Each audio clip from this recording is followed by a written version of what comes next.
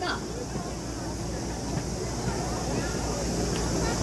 あ、お山登っていって、広大な景色がある。そうですね、阿蘇山がありますね。今の時期阿蘇山に行って涼んでいただくのもいいかと思います。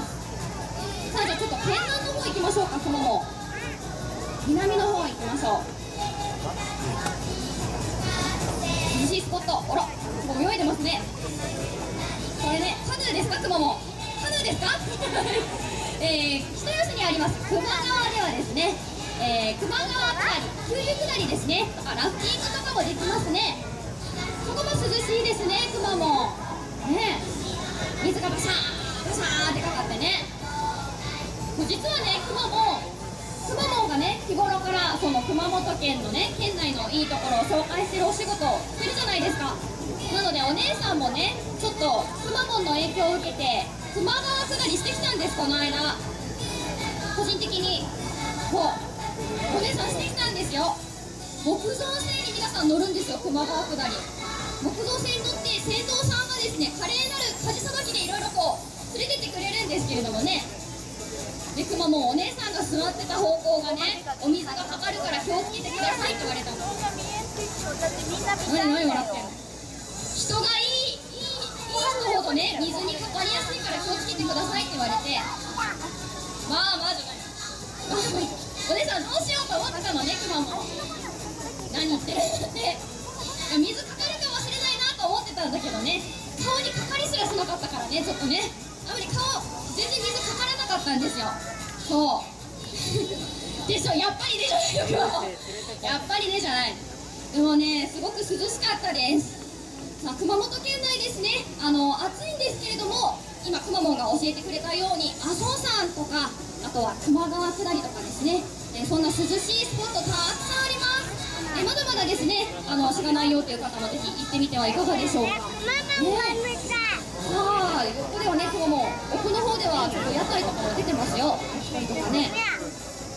皆さん食べました？なんかご飯食べました？後ろでは食べてらっしゃる方もいらっしゃいますね。すごいくまモンが見てるんですけれどもね、すごい美味しそうだね、くまモンね。ここの福田病院ってね、くまモンご飯が美味しいことでも有名です。よだれが拭いてはいよ、今ステージ2だけどんだけ出るとくまモンすごいよだれがね出ちゃってるけれどもね、美味しいご飯、そうあっちにあります。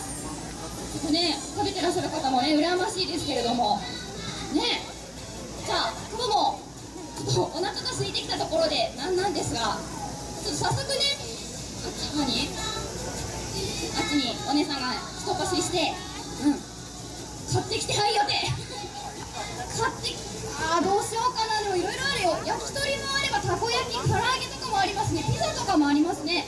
コックさんが料理してくれてるからね、すっごい美味しそうだけどね、くまモンね。くれてね、まだ夕ご飯には早いです、くまモン。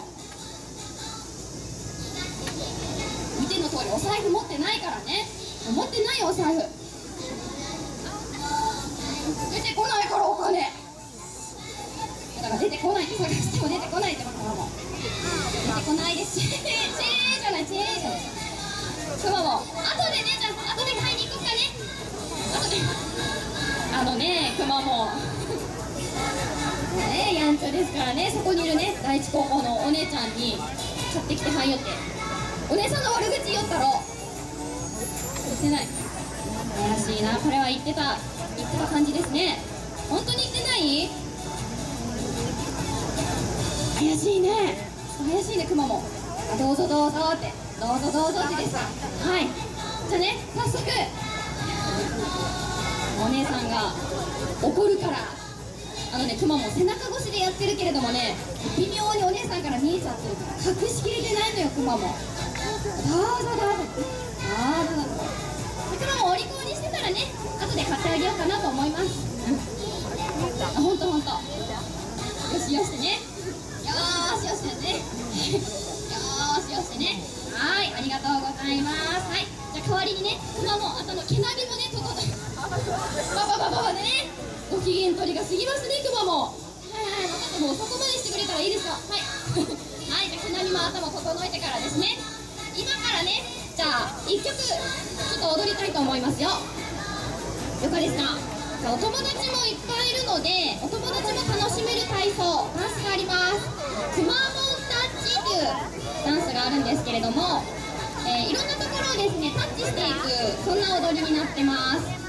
ちょこっとだけ練習したいと思います。皆さんもその場で